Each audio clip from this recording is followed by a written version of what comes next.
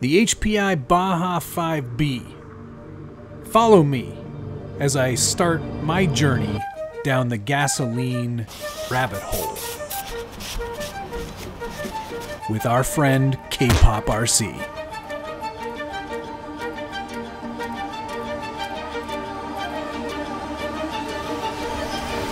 K-Pop invited me out to his favorite spot with him and his friend Nash so I could get a feel for what this Baja thing was all about.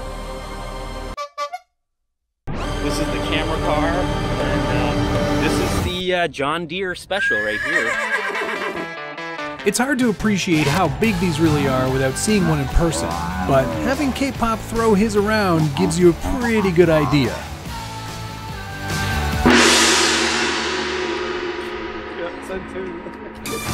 We hit the trails of our favorite spot, and I was invited to give my first impressions of the Baja. That one will just be hero. It's a lot bigger than I thought. Yeah? That's what she said. A lot of junk in the trunk too. Like there's some weight. There's some weight there for sure. But I love it. I think it's very cool. I like the new livery that you did. TikTok is where it's at. I don't think I'm doing it right. Hand me a remote. Let's play cars. Let's do it. Yep.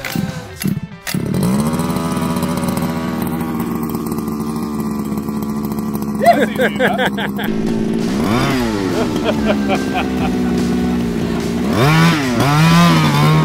Oh my God. Yeah. I was instantly struck by how much power these gasoline-powered RCs can put out. It's a pretty intense and extremely fun experience. One that's hard to duplicate, really, and batteries just don't do the same sort of thing. There were a lot of smiles, and I was definitely enjoying myself. And that's, of course, when disaster struck. Yeah. Man, you give me a fucking Baja and it's fucking broken? So just to recap, this MF right here, son of a... I mean, it's super old. Bag of misfit service. Yeah. You know? Hey, I'll tell you what though. That was pretty amazing. I'm like hooked. Yeah, it's pretty good, The right? noise, the smell, Yeah. the languid steering. It's all the things I want. Hey, here it is on the bench. This is a Baja 5B given to me by kpoprc. We traded large-scale RCs, and I think I got the better part of the deal. This is amazing. It's filthy right now because we took it out. We had a little bit of a rip with it, and there are a few things that we're going to need to replace before we go out again tomorrow. And you know, I want to get good quality footage, and you really do need to have a steering servo that actually functions. This one, for whatever reason, it'll accelerate, but it will not brake. This is one of those scenarios where it can get away from you. Crappy burnt out servo replaced with crappy non-burnt out servo. I decided to keep this radio gear because that way it is K-Pop's, and if he wants it back, it's all ready to go for him. We don't need to swap receivers and all that nonsense, so we're just going to leave it as is. Endpoints are good. Everything else is good. Let's go outside and run it and have more fun. I fixed it. I put a new servo in there. I swapped out the old broken one with a new not broken one. K-Pop gave me a quick rundown of the mechanics of a Baja 5B, so I knew a little bit more about what I was doing. Holy, look at the size of that spur gear. Right? It's big. And yeah, it's Just, that's my hand. Just in case you didn't know, it's like 40 plus with the humidity today, so this is for you. We're here to rip Baja! They're surprisingly straightforward to work on and operate, but that doesn't necessarily mean they're reliable. just like one short yank.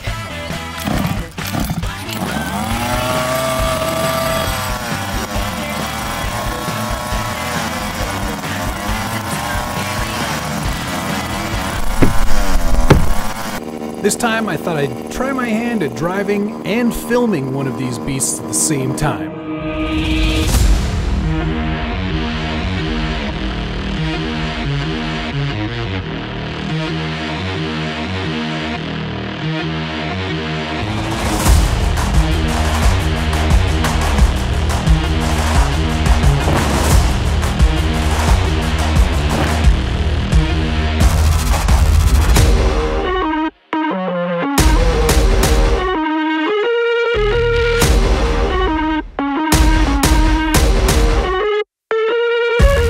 After running around, getting sweaty, and getting some awesome footage, wouldn't you just know it?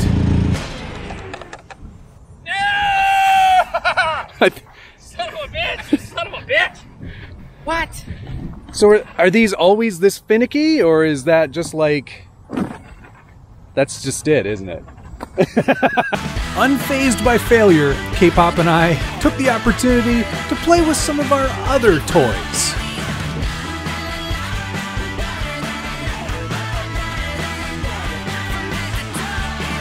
K-Pop even tried out my Lozi Super Baja Ray 2.0, which he has now borrowed, so hopefully we'll see more content on that. Speaking of, you should definitely subscribe to his channel. I'll put a link down below where you can do just that. We managed to get them going one more time and took them out for a final rip late into the afternoon of our second day. And I must say that the HPI Baja 5B is one of the best experiences I've ever had in RC. And I've been around for a little while. And unfortunately I didn't give these a try way sooner, because as we know, HPI doesn't make the Baja any longer, and I think that is a real shame. These models represented a lot of what was very good about RC. I'm sure that partially I'm just attracted to this because of the nostalgia. And while it is nostalgia, there are a few gas-powered options still out there on the market. If you're looking for something a little bit different and a little more challenging from a driving perspective, and something that's going to offer you a lot more runtime over its battery-powered counterparts, you really can't go wrong with something like this. So if you can find a used one in reasonable shape, you can find some parts to go with it, or there's something new that tickles your fancy, this might be something for you.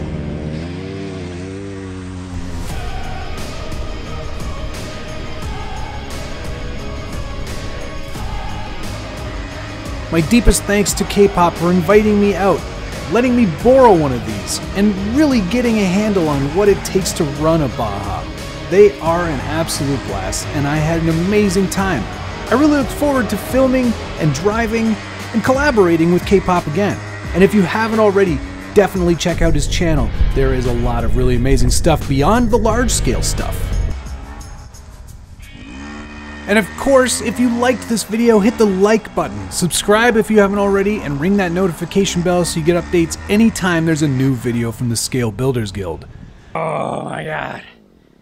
How was that, man? Oh dude, that was super fun. Yeah, super good, huh? Yeah. Wish it wasn't so finicky. I mean, we did kind of hand you a very heavily used, heavily worn. Like, this thing has made it through, I think, 2 or 3 Canadian Nationals. Well, it's pretty sturdy.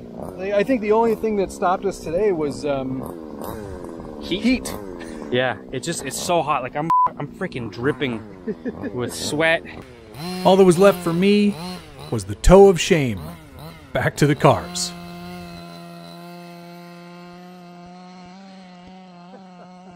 Cheers to beers, boys, and Love you, bye.